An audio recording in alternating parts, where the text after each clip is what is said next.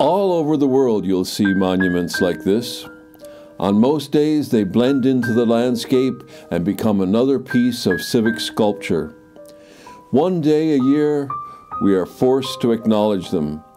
These empty tombs take center stage and we remember them. I came across an interesting photo while making this video. This is a picture of the unveiling of the Newfoundland Memorial in Beaumont Hamel in 1925. The last line took me a moment to figure out. Then I realized the article was written in 1940. This got me wondering, what happened to these memorials during the Second World War? When the Catholic Holy Roman Emperor Charles V took the town of Wittenberg in 1547, he was asked if he wanted the grave of Martin Luther, that seminal figure of the Protestant Reformation, opened so he could have his remains disinterred and hung from the gallows. Much to his credit, Charles replied, "I make war on the living, not on the dead." Luther's resting place was left undisturbed.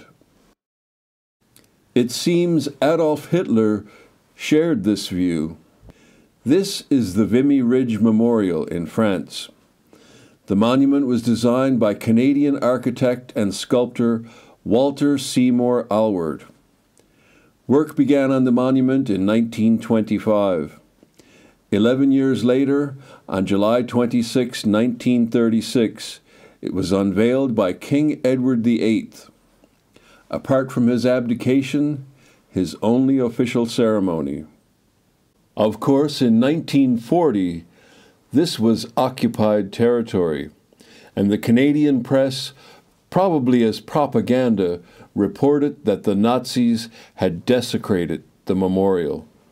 This was not the case. The monument was unharmed.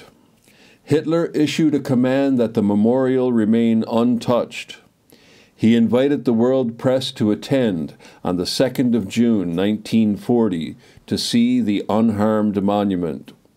He posted a special unit of the Waffen-SS to guard the Vimy Ridge Memorial. He particularly liked the Vimy Ridge Memorial. It was a symbol of peace rather than war. There were no cannons or soldiers or other such depictions of combat.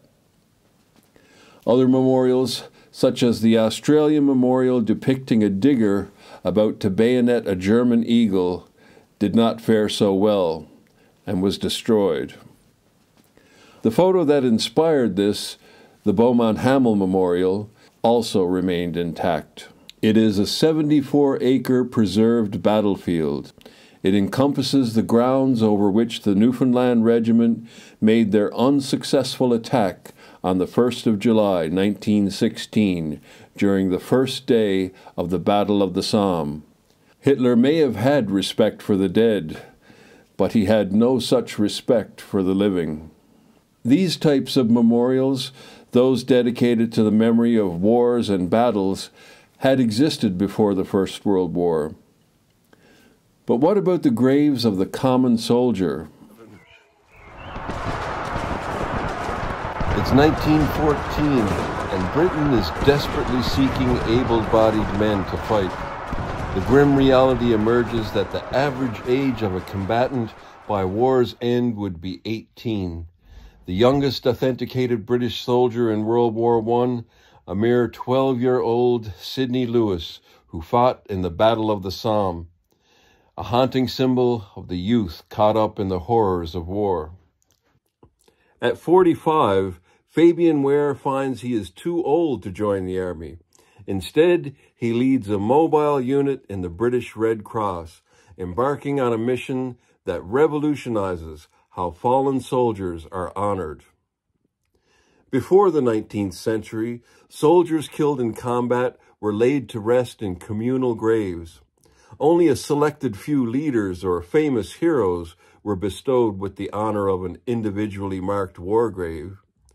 This lack of recognition compels Ware to take action, aiming to honor each fallen soldier. As casualties mount, Ware's commission registers over 31,000 graves by October 1915 and 50,000 by May 1916, underscoring the magnitude of the task. The Army Department of Graves Registration and Inquiries is created with Ware at its head. Reports of their efforts reach grieving families, leading to numerous inquiries for photographs and information about cemetery locations. Supported by the Red Cross, the Commission begins sending these photographs, providing closure to the bereaved.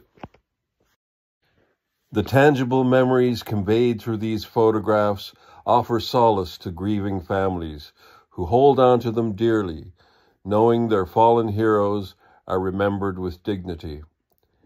This extraordinary mission, spearheaded by Ware and his dedicated team, preserves the memory of those who made the ultimate sacrifice. This was the beginning of the Imperial War Graves Commission, now the Commonwealth War Graves Commission. On the 11th hour of the 11th day of the 11th month, it was all over, all wrapped up very neatly in an alliteration of numbers. All that was left to do was pick up the pieces and do it all over again. We honor and respect these monuments, but we do these men the worst disservice of all. These men fought a war that was supposed to end all wars.